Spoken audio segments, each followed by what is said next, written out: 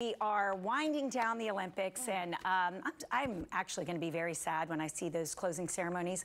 I have enjoyed it so much, all the games, the way the U.S. has just dominated, and we're here to catch you up in case you've missed any of it overnight, which most of us have. Kara is here with It's All Good, It's All Olympics stories. Yes, I cleaned out my closet of all the red, white, and blue. I love it. This morning. Kara, I saw her when she walked in the green room, and I was like, I have a red, white, and blue dress. Why?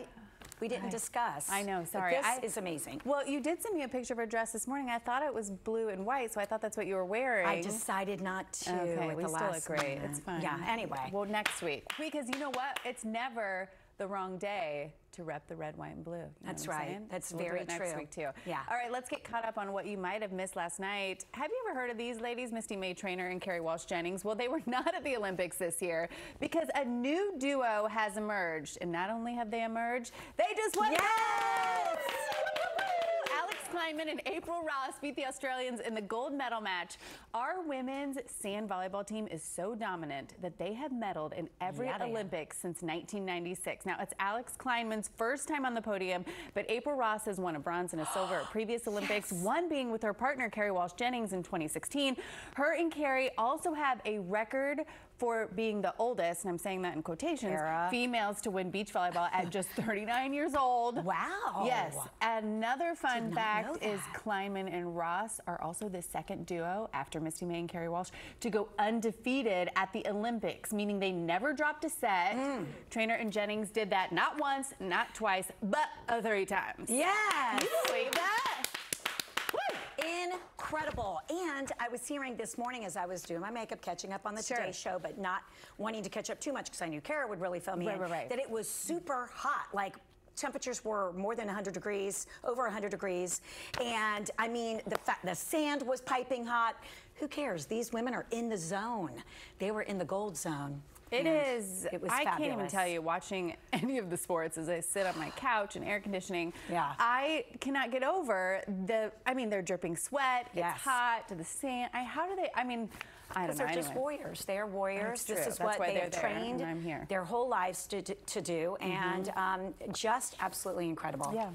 And their physiques. I'm sorry. I didn't mean to go like that, but I was just thinking about like their tiny, the bikini body. Oh, it's really so pretty. pretty. I gotta tell you, somebody else that's really something with a 10-pack, a 12-pack abs is Katie Najot, or Najat. I've heard it pronounced both ways, so I will say Najot. But she did not even know if she would make it to the gold medal round. She stumbled on that first pass, but luckily you get 3. She nailed it. She gathered her focus, and she was the last woman flying because she also won gold. Yes! Okay, check this out. Look at this picture, a little bit about her journey. She lost her father when she was 16 in 2007. She thinks about him every day. She jumps for him every day. She put Dad on one shoe, Papa on the other. And if you've ever watched one of her matches, you will see her click the inside of her feet. She kind of taps them with her toes. And she said it's to remind herself of each of them before she goes on her run. You know, I don't know, it's just such a great story. She's an Ohio native. She actually trained here at the Atlanta Athletic Club. But I ran into my girlfriend Deborah when I was watching it on my phone at the park. And I was like, I said, I'm crying and laughing so hard because if I tried to hold that javelin, I would just fall immediately over. I couldn't even run with it. Right. And then she was saying, like, she could barely hoist herself into her car, and we were just laughing so hard because we were like, what is happening? Pure athleticism. Amazing. I know they are. They run so, I mean, I would just do it. It's incredible. Can I just say, I'm putting your name to go to the Winter Olympics as a commentator. I would miss you here on the show. Kara? I mean, you sell these stories. I mean, they don't need to be sold, but you know what I mean? She gets me excited, you know? I can read. No, Kara. I really appreciate that. I will miss you too, but that would be so fun. Where is the Winter Olympics? Where are the Winter Olympics? Okay. Sorry, China? producer Haley's like, let's Keep it Okay, rolling. we'll find out. We'll Because keep it you know rolling. who's next? Somebody else that you know I'm obsessed with. Why are you so obsessed with her? Because she's amazing. Alison Felix. She took home the bronze in the women's 400 meters. That is 10 medals, making her the most decorated female Olympic track and athlete in history, tying her with somebody you may have heard of, Carl Lewis, for the most Olympic medals by a U.S. track and field athlete. Just incredible. Yes! Sorry, and only Ebony clapped when you said bronze, which I didn't mean to not, but I was like so intently listening, and she has all the medals.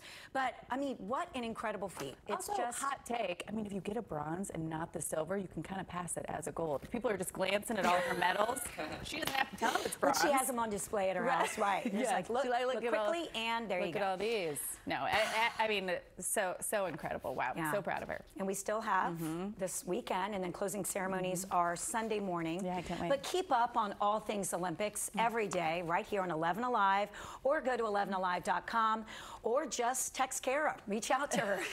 Kara, what's happening? I can't wait. She's like pushing. I'm up. She's pushing Liza on the swing at the park while she's. I mean, she's an intrepid reporter, like you've never seen.